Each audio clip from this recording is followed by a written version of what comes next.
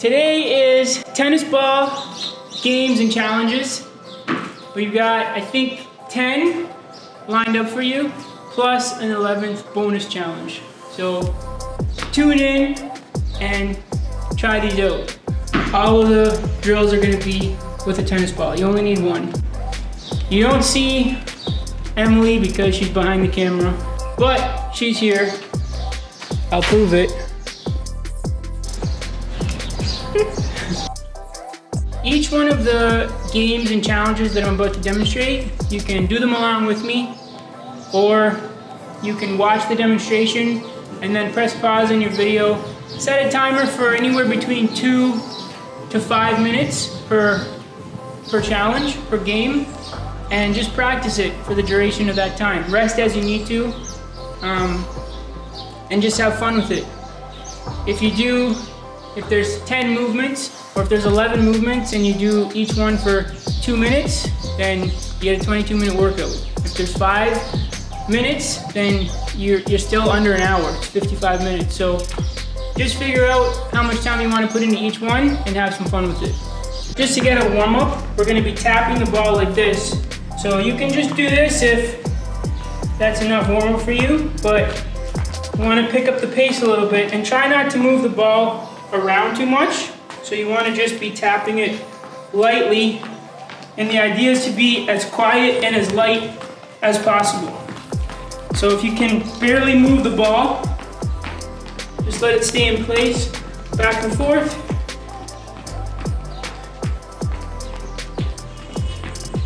So if you haven't started already, start. So you're doing it with me.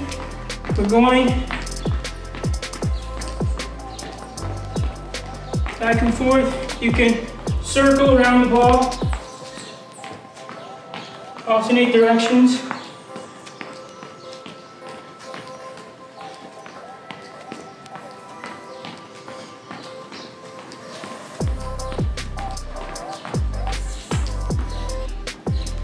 And that's drill number 1.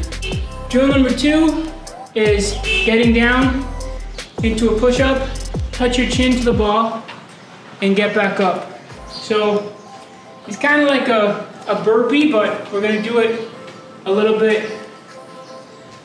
bit better quality than those are usually performed. So you're going to crouch down, get your hands to the floor, shoot your legs back, take your chin, tap the ball, and get back up. Okay? If it's too hard for you to do a regular push-up, you can try a few things. You can spread your legs wider, which gives you a little bit more leverage. You can drop your knees to the ground when you touch the ball, which will make it a little bit easier. Lastly, you can also do it on an elevated surface. So you have like one of those aerobic step things. You could put the ball on top of that, or if you have stairs, you could put the ball on stairs so that when you go down, you're doing an elevated push-up. So let's try 10. Alternate which foot you shoot back each time so you're not doing the same one. So 1, 2, 3. And you can hear he's as quiet as possible, making very little noise. 6, 7, 8, 9, 10. Feel free to do another 10 if you want.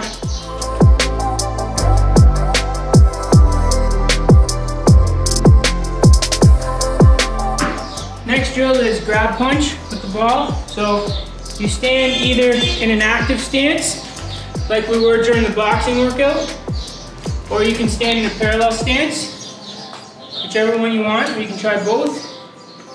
You start with the ball somewhere around nose-eye level, and with your fingers pointing out towards the ball, you're going to grab, punch, and replace the ball. You can actually transition through the stances as well. Now when you're doing this, Try not to throw it and catch it. That's not the name of the game. You want to basically replace the other hand. So at the last minute as you're about to grab, you replace the hand.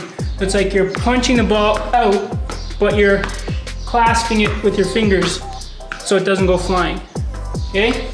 So grab your ball, you can practice slow. Let's do it together. Nice and slow. If the ball goes flying, just go, run, grab it, and come back.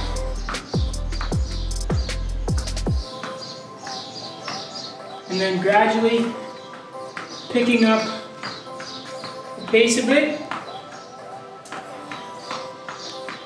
Try not to keep your arms rigid and only focus on the upper body. Notice that my whole body is contributing to the movement, and there's like a softness in my legs absorbing the force. Pick up the pace as fast as you comfortably can.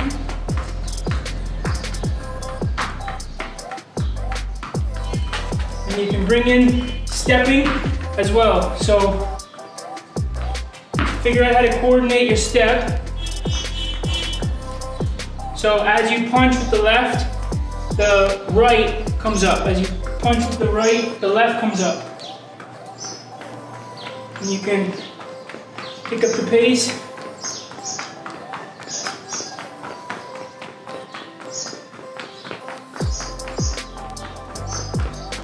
And get the footwork going.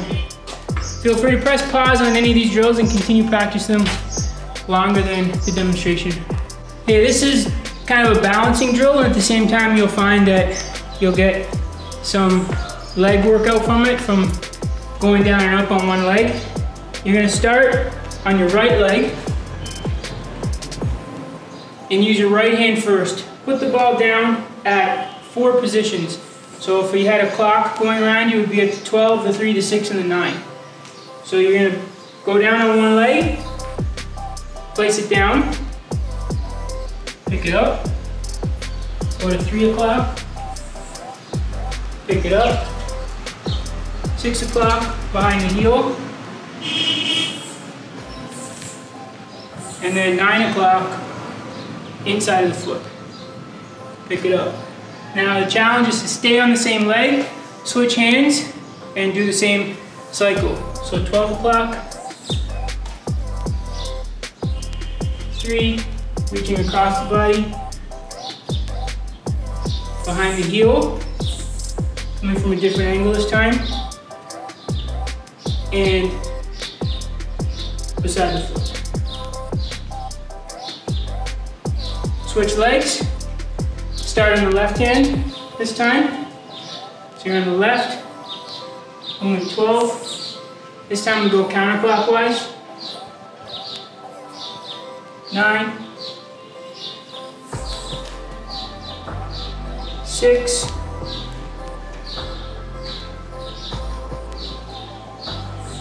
3. Switch to the right hand. Go in the same direction.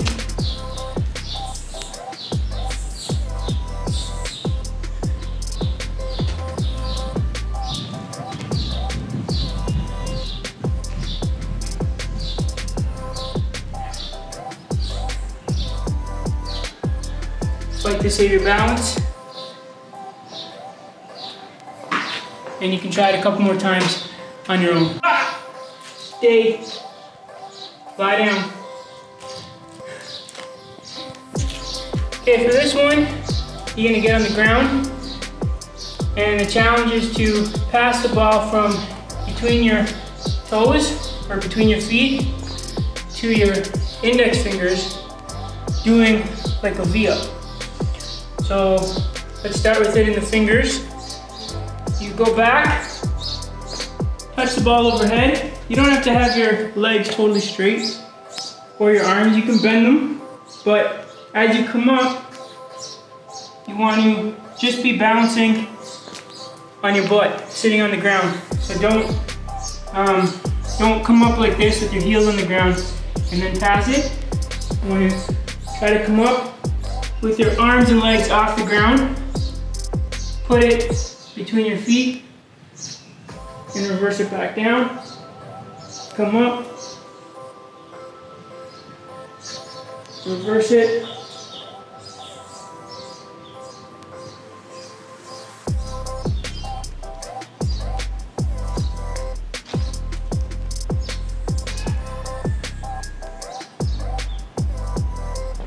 And you'll find that just a few of those will probably be fairly challenging and good workout for your core and your abs. So you can do a few and then take a rest, do a few more, take a rest. And again, maybe just set a timer for 2 minutes and do as many as you can until you feel like you can't go. Take a break and then repeat until the 2 minutes is up. Okay, this drill is getting into and out of the ground using a spiral formation. So if you've been in our general fitness classes before, we use movements like this quite often. But we're gonna add in the challenge of keeping the tennis ball balanced on the back of the hand. So figure out where you kind of have to hold the hand in a bit of a shape like this to give the ball a place to sit and not let it roll off. So you're going to get down to the ground, pass through kneeling, spiral, so spin on your bum, turn around, pass through the other knee, and get up. Then you can switch hands and reverse it. So you pass through kneeling, pass through sitting, pass through kneeling on the other side, and stand up. And don't let the ball roll off your hand. Now, when I did it that time, I used my other hand as assistance. So you can use the other hand as assistance. Or to make it more challenging, if you get that with the other hand as assistance, you can try it without using the other hand. So you have to be especially conscious of your movement if you're on a hard surface. If you're on grass or carpet or something, you can move a little bit more recklessly, but you should still pay attention to how you're moving. Trying to imagine that you're doing it on broken glass. So you're trying to disturb the ground as little as possible. So you come down and you stay compact. The more you open up and get big, the harder it's going to be to maneuver your body weight. So you get down, the other hand's no longer being used for assistance. You come around to the other side. You switch sides.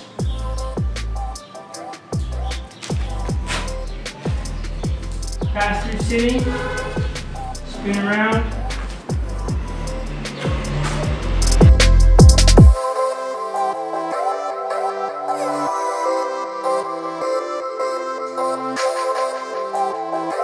Look at the video and try to figure out what I'm doing. So I'm not going to walk through step by step instructions, because if you constantly rely on step by step instruction, you don't ever really achieve or learn anything. You never really learn it. You might be able to replicate it by constantly being fed the instructions, but to really learn something, you need to pay attention, observe, and then get a feel for what you're doing. Don't just try to memorize.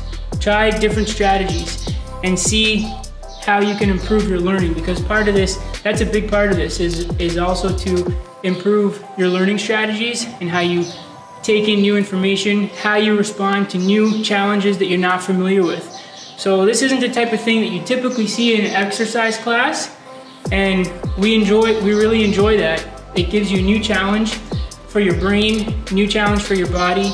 So have fun figuring it out. Don't immediately get frustrated and then say, oh, this is too difficult for me, I'm just gonna go back to the treadmill or something like that. Have fun with it and enjoy being confused, and enjoy the curiosity and the joy of exploring new things and learning how to use your body in new ways, just like a kid again. So if you can't figure it out, you can try it without the ball. Figure out how to get down, spin around, and get up. There's no right and wrong way per se. It's just the right way is the way that works and the way that puts the least amount of stress on your body and is the more efficient, the better. So I can get down like this to both knees, and then I can put my hands down, turn around, go back to both knees, and then pass up through a squat. That's one way. It's not wrong. Another way is to go through, like how I did with the ball, is to go through one knee, spin, and go through the other knee.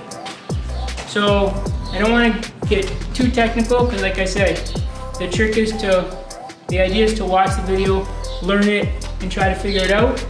But one hint is that circular motions will produce more efficient and more effortless movement. Don't think of moving in straight lines. The more straight lines you move in, the more rigid. Now you have nowhere to go. How do you spin around? You have to pass through circular motions. So if you think of anything in nature, water, the way waves flow, the way snakes slither on the ground, everything in nature is circular, like spiral in nature. So if I want to enter the ground, I go down in a circular way, and it's a lot easier because I can dissipate the force. So I enter the ground, I spin, and I can dissipate the force instead of crashing down. And this is useful in everyday life because if you were to take a fall, for example, and you practice these movements in a playful way, in a safe way, then when you get into a situation where you're doing something and your dog trips you up, like this happened to me before, you're playing and then you fall, you're gonna use a spin to get out. You're gonna do something more natural. Like if babies roll around all the time, dogs, like we do sometimes in a safe way. We'll be playing with Tokyo and we're play fighting and I pick her up from here and toss her a little bit and she rolls out of it. She doesn't just fall like a stick person and break. So learn how to soften yourself up, and that was a long tangent for this drill, but I think it's useful. So practice it, press pause, review, rewind, watch the video again, and see if you can do it, keeping the ball balanced on the back of your hand. This is one of my personal favorites. We usually do this with a partner, where the partner drops the ball and you don't know when the partner's going to drop the ball. So if you're doing this in partners, you can also do it that way. Have the other person hold the ball and drop it, and your objective is to catch it as close to the ground as possible. Okay? So if you're doing it by yourself, you can bounce the ball and react, let it fall, let it fall, let it fall, and catch it as close as possible. So I'm going to bounce it and try to catch it right as it's about to hit the ground.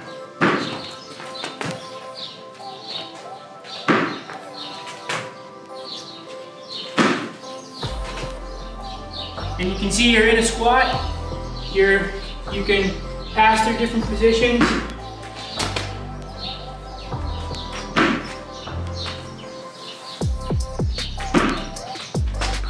And you can try catching it like this as well. But this is actually easier, even though I just dropped it twice. It's easier because you can create a safety net kind of for it. But this way, you have to snatch it out of the air before it hits the ground. So try that. Again, set a timer for at least 2 minutes and practice. Next drill is to start on the ground in a sitting position. So you start just like this first. You're gonna bounce it, get up and catch it standing. So you have to get up before the ball comes back down and catch it.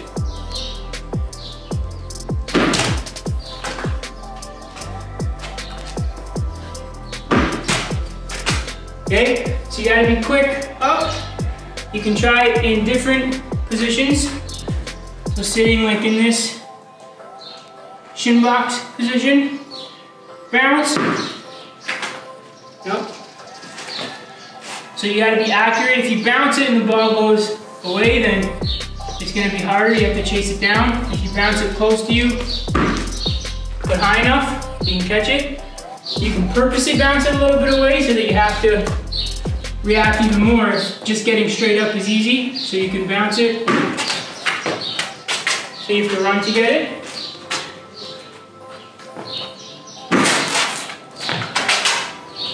Okay? Try that movement game. This next drill is a really good one for runners especially, but it's good for anybody. It's good for explosive hamstring pulling. So the reason I say it's good for runners is because if you run, efficient running technique is to pull the foot quickly from the ground right underneath the body, and that's kind of the movement that we're going to be mimicking right now. So you're going to place the ball in between your feet and just try to flick it up behind you, pull it up. Don't necessarily focus on your hamstring muscles, it's a whole body movement, but that's what's really being used a lot is your hamstring muscles. So you're gonna flick it up and try to catch it behind you. Place it between.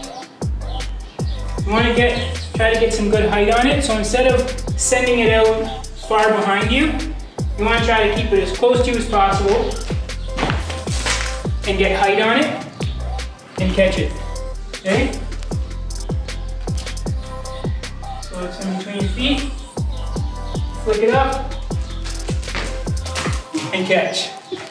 And you can let your dog try to catch it. Ready? Sit.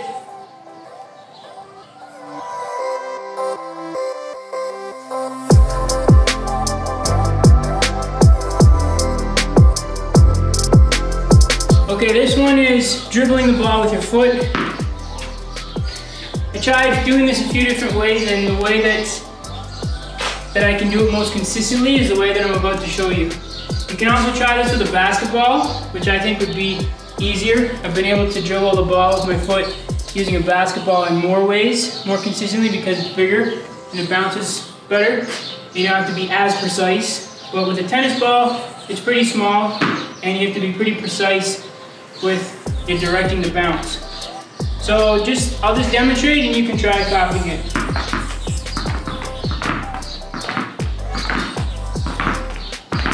So I'm going back and forth from foot to foot, and you can see I have kind of a rhythm and a bounce. And if you don't get it going, flick it up and restart it. You can go for height, you can just go for accuracy. I recommend going for accuracy because it can be tricky enough to keep it going for long enough. If you can set the timer for 2 minutes and keep this going for 2 minutes without losing your rhythm, I think that would be pretty good. So try it. Stay light on your feet. Stay loose.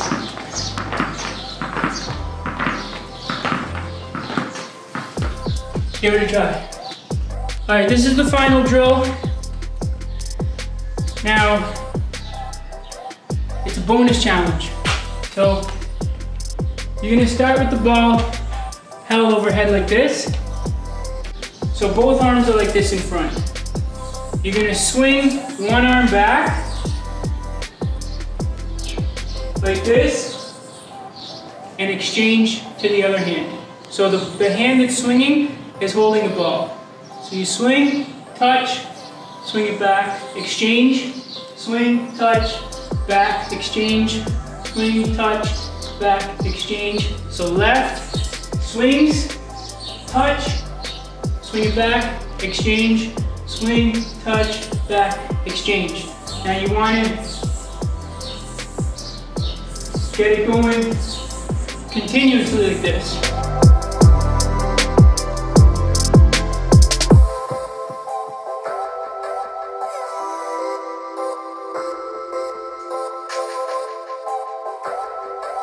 Okay, so pause the video and try that, and then stage 2, is to incorporate the footwork. So when I swing one arm back, and I just want you to think of this as walking. It's no more complicated than that. When you walk, you notice your arms are relaxed and they swing. It's the opposite arm that goes with the opposite leg. It's contralateral movement because there's a constant rotating of the belt meridian of the waist. So it's the same thing when we do this. When you swing the left arm back, you want the opposite leg to go back if we're bringing the footwork in. You come back, right arm swings back, left foot. So stage one was just the arms. You're still twisting because you need to open up and give the arm a smooth path to glide. Stage two is using the opposite leg. So you have to think, all the joints are interconnected. The wrists with the feet, elbows with the knees, and shoulders move with the hips. So when you're doing this, you want to think of the connection between the right wrist, the right ankle and the left wrist. So as I swing back, they move in unison. I come back, and then it's the right wrist and the left ankle that move in unison. And you want to be loose, get a little bit of bounce to it, and don't forget to exchange the ball. So the arm that swings back is the one holding the ball.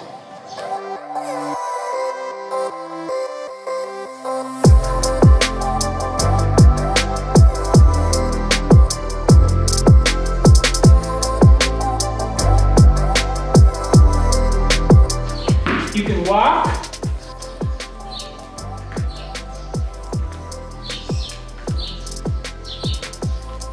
You can walk backwards.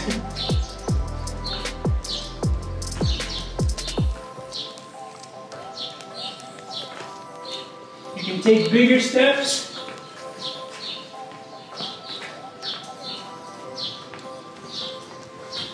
Where you actually rock back and use the front foot as like a pivot. So you rock back and the toe actually comes up because it acts as a brake to pull you back forward.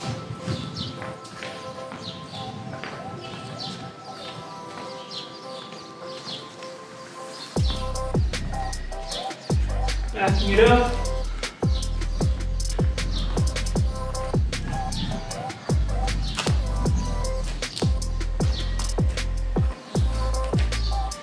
And of course, if that's getting too far ahead, you can always go back to the basics.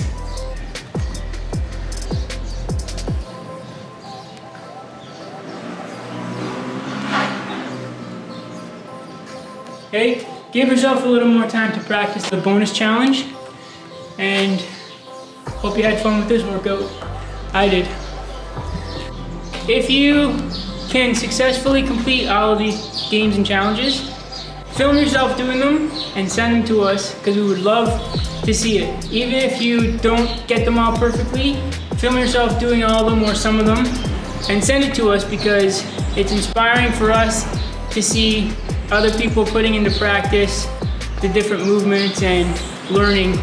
Remember, our slogan is trust the process because it's all about the process. It's not really so important you get it or you don't get it. You're trying to get it, but if you don't get it, it's still okay. You get all the benefits of trying to get it, and you'll find that you get quite a workout, your brain and your body trying to follow along and accomplish these tasks. So enjoy.